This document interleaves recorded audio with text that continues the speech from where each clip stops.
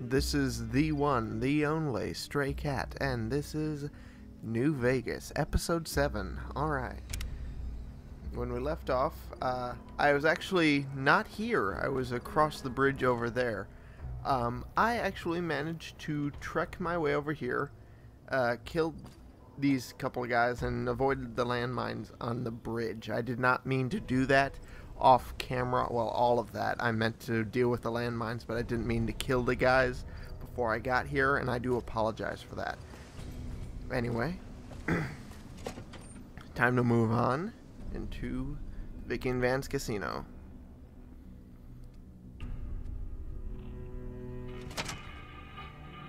I don't know what it was brought you to Prim, youngster, but you might want to rethink your plans. Town's gone to hell. Yeah, I can kind of tell. Who are you? Johnson Nash is my name. Husband to Ruby Nash. Lived in Prim going on 8 years now, thick and thin. I'm a trader primarily, for what it's worth with things like they are. I also run the local Mojave Express outpost. I'm a courier with the Mojave Express, actually. Well, I don't got any work right now, sorry to say. I figured as much. I lost a package I was supposed to deliver. I'll tell you whatever I can. You have a delivery order you can show me? Yeah, what can you tell me about this job? Oh, so you're talking about one of them packages. That job had strange written all over, but we couldn't turn down the caps. What was strange about it? That cowboy robot had us hire 6 couriers. Cowboy Each was carrying robot. something a little different. Pair of dice, chess piece, that kind of stuff. Last word I have from the office, it looked like payment had been received for the other 5 jobs. Guess it was Okay. just your chip that didn't make it. First deadbeat we hired to do the job canceled. Hope a storm from the divide skins him alive. Well, that's where you came in. He canceled. Yeah, I got this look when he saw you next down on the courier list. His expression turned right around. Asked me if your name was for real. Well, I said, sure as like a rain, you were still kicking. Then he turned down the job, just like that. I asked if he was sure it was good money. No, let Courier 6 carry the package. That's what he said. Like the Mojave'd sort you out or something. Then he just up and walked out. do you know who he was? Where he went? No idea. Sounds like you two had a history for him to act like that. And turn down the money, too. Hope he didn't see any trouble in that package of yours. Maybe he thought your name was bad luck. Enough for me to say. I don't recall anything. Huh. Some man stole my package. A man in a checkered coat and some thugs. Checkered suit and some thugs. Did they pass by this way? Well, now that you mention it, a few nights back, one of the townies was out scavenging for supplies. He said he saw a fella with a daisy suit come through with some of them Daisy Grapevine suit. misfits. They was talking about a chip. That's a way to look at it. One of those men shot me. I need to know the best way to get to them. Well, for that, your best bet is going to be talking to Deputy Beagle. Since they came to town, What, he that was dog? keeping a good bit of notes on him, and he was slinking around Bison Steve when your pretty boy friend came through. Pretty boy. He may have heard where they were going. I'd like to ask you about something else. I guess I don't have anywhere better to be. Yeah, I'd say so. Do you have anything for sale? Sure, have a look. Alright. Cool beans. Now, oh, I could use that to repair mine. Might as well, right? And some stuff I don't need. That I do. Just adjusting myself in my seat. Apologies if you can hear that chair buckling.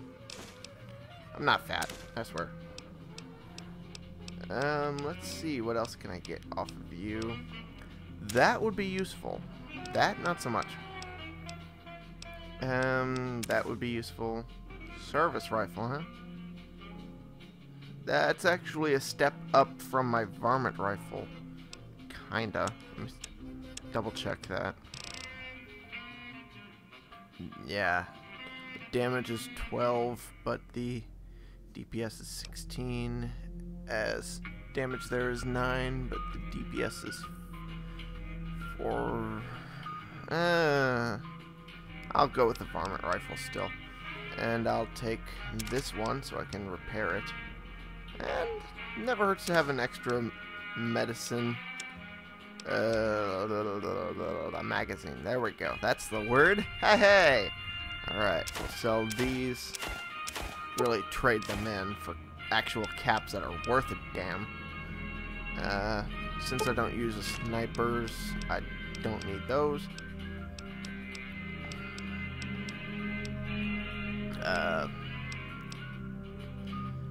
Damn, that's all worth 6 1/4 pounds. Not bad. About what I expected, really.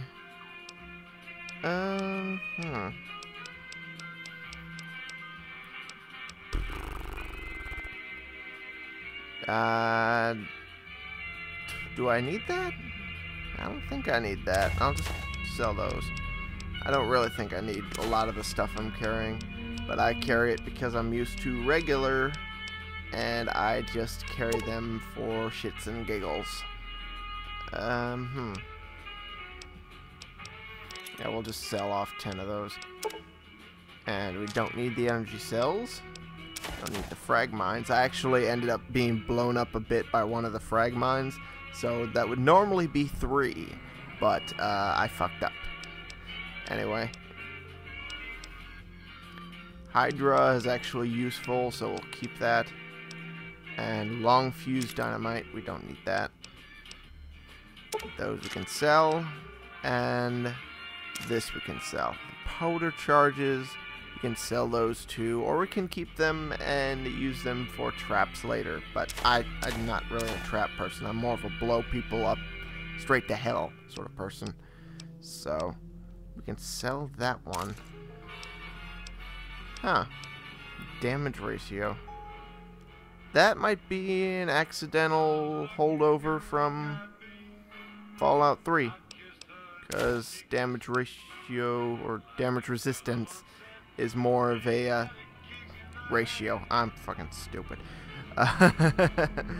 Damage resistance is a stat used in Fallout 3. Not here, so. And reading glasses are the same thing, too. Sell that. It always is good to have a couple of those. Super stim packs I don't actually need, because the debuff is a bit of a pain in the ass. Oh, I can actually buy more stuff, I guess. Sell the vodka. Keep the whiskey, because that's always good. Wine, not so much. Whiskey is always good. Although, don't have it before you're ready for it, kids.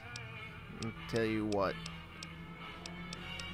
And take a couple stim packs. Alright, cool beans. That'll work. Another satisfied customer. Alright, what can I do to help Prim? Right now, Beagle is the closest Prim's got to any organized law. But he's still stuck up in Bison Steve. Well, yeah. First thing I'd say is get his sorry butt out of there. That's a way to phrase it. Alright, I can do that. Yeah. I'll need to get going. And let's see. Repair that with that. Repair that with that. And is there anything else I can do?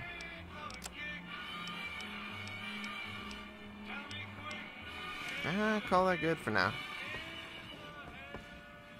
Oh, that'll count as stealing. But I know one spot that I can easily do that. Don't go in there.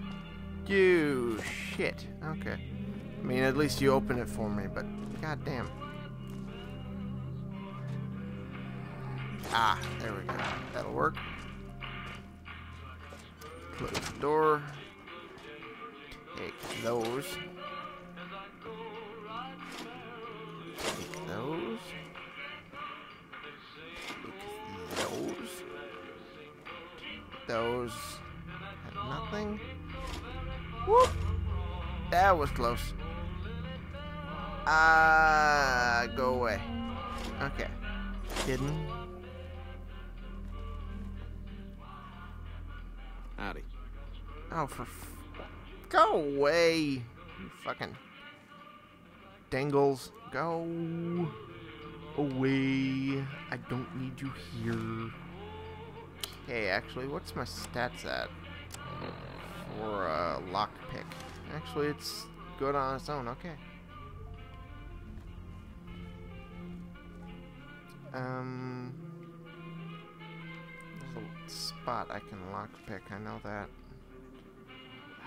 It's gonna be over there, isn't it? This bunch of fucks are sitting. Yep, that's exactly where it is. Howdy. Yeah, howdy. Go the fuck away, you shits. Oh, for fuck's sake.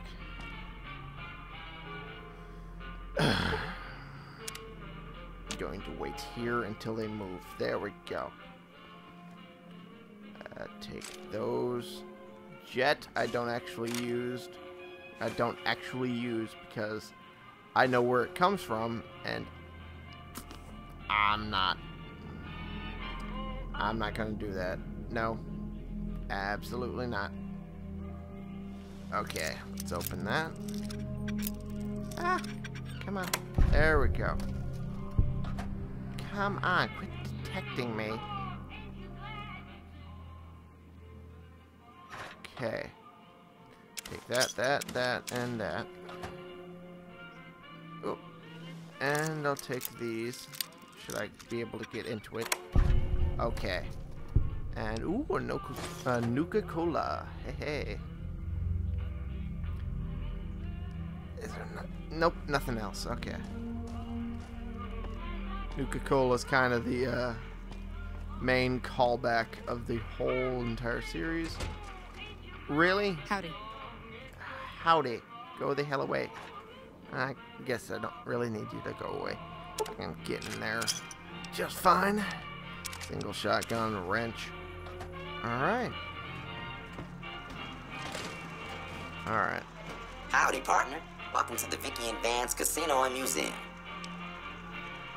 Who are you? Prim Slim at your service. Authentic cowpoke and official spokespot of the Vicky and Vance Casino and Museum. Yeehaw! Well, that's a thing. Who are Vicky and Vance? Where have you been, partner? Hiding under a rock? Vicky and Vance were this nation's 4th or maybe 5th most infamous celebrity outlaw couple ever. That's who they was. Prim Slim here can tell you the whole story, if you can spare a minute to hear the tale. Can we? Yeah, I'd say we can. Tell me the whole story of Vicky and Vance. Yahoo! I ain't had a chance to tell their tale in a mess of years. First things first, any right. boss you've heard about Vicky and Vance being copycats ain't nothing but ill-tempered slander. Fact is, they begun their crime spree 2 days before Bonnie and Clyde robbed their first bank. So who was copying who? Now, true, Vicky and Vance didn't exactly cut a wide swath of murder and bank robbery across the central U.S. like Bonnie and Clyde did. It was more like a narrow swath of shoplifting, check cashing fraud, and gas pump drive-offs. But crime is crime. They drove reckless, too. Having lived by the gun, well, Vance owned one anyway, it was only fitting that the duo of desperados would die by the gun. Perhaps it was fate itself that accidentally drove them into a crossfire between police and a gang of bank robbers in Plano, Texas. Or maybe they just didn't notice until it was too late. It's been said that Vicky would have tried to cash a bad check in that bank, had she lived. We'll never know for sure. All we know is that the crossfire tore the car and both occupants to pieces, and the police issued an official apology. You can put your eyes on the genuine death card just over yonder, and there's Vance's machine gun in the case next to it. Alright. That's the thing. Goodbye. Happy trails, partner. Alright. Alright. I never get used to that story. That is a bundle of crazy in and of itself. Jesus, every time I hear a southern drawl, I start slipping back into my Tennessee accent that I had when I lived there for about half a year. It's every single time, without fail. Man. Good God's above. Alright. Okay. That'll work. For now. And we'll actually go into the casino. Yeah. Lucky Casino. What was it? Bison Steve. Yeah.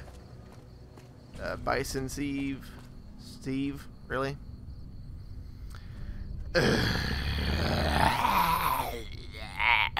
Okay, I'm warmed up now. Bison Steve Lucky Casino. There we go. Companions will... Fuck. I was just about to start reading that. Oh. Come on.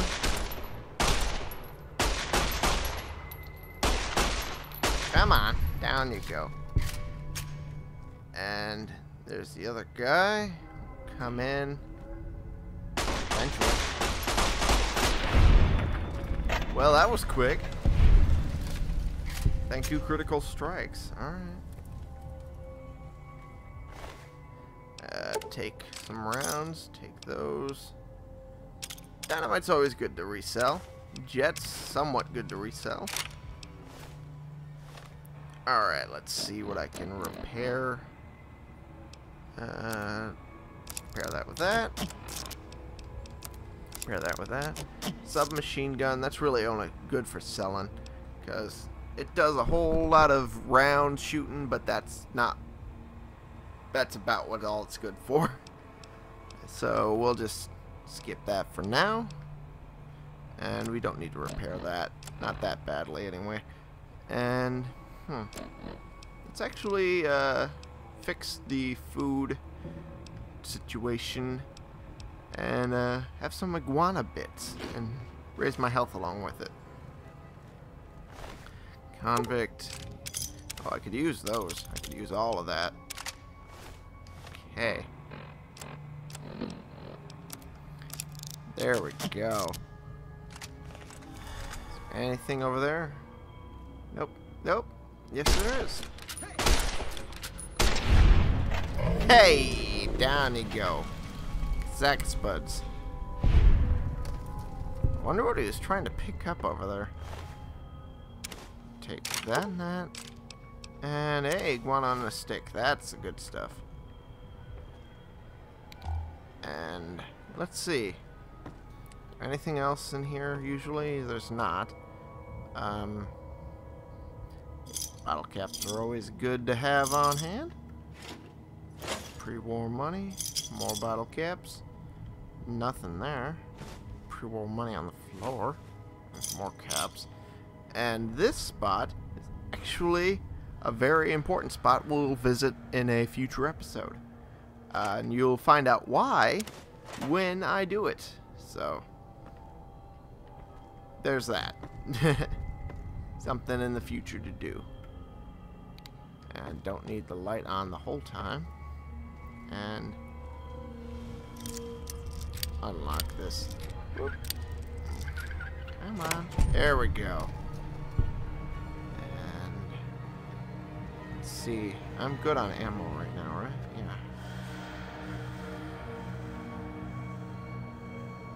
Yeah. There we go. That was a good sneak attack. Although now I've alerted them to my presence. So no more sneak attacks. Oh, let's shut this door so I'm not flanked. Hey! Stayed hidden. Not bad. And that green blimp should... Green blip. Not blimp. I don't think he's that fat.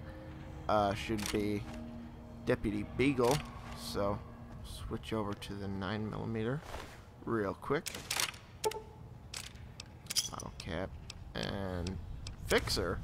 That'd be good if should I get stuck with an addiction, which I won't, because I'm awesome and have super willpower. Oh, purified water. Could always use that.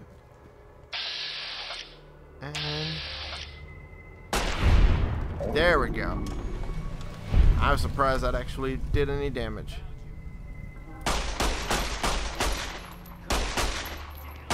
Come on. There we go. Oh, that's a leader. Hey. He has a hat I could use. Come on, take. More bullets to hit. Come on. Down you go. And I'm surprised he didn't actually pick up and use the incinerator.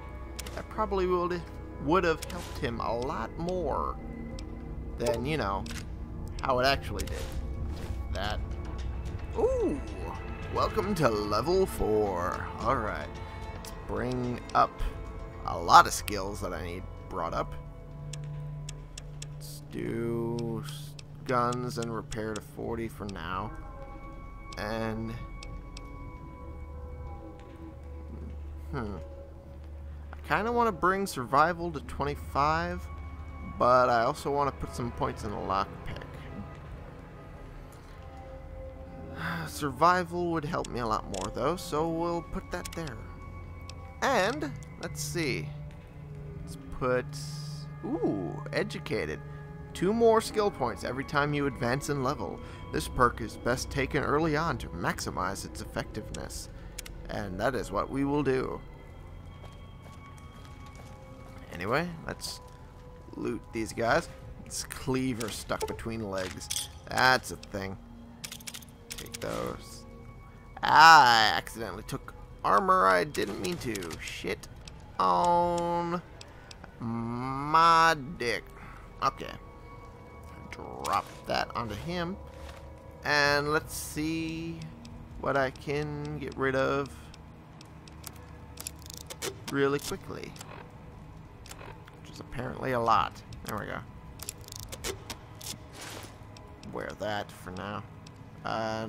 Actually didn't take that much damage to the lightweight leather armor, so we're just going to keep that as is. And any other things I can repair? Oh, the 9mm pistol. That would be good. Pair that with that, and hey, there we go. That is the good stuff. Wouldn't hurt to have a little extra 9mm pistol to repair with. Not really. And let's down ourselves a sunset sarsaparilla. There we go. And take this. And we're actually completely out of time. I just realized that now. Thank you all so much for watching. Click the subscribe button if you want to hear my illustrious voice more and watch more of these episodes.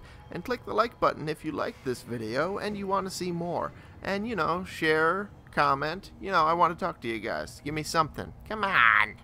And I will see y'all in the next episode. This has been the one, the only Stray Cat, signing off.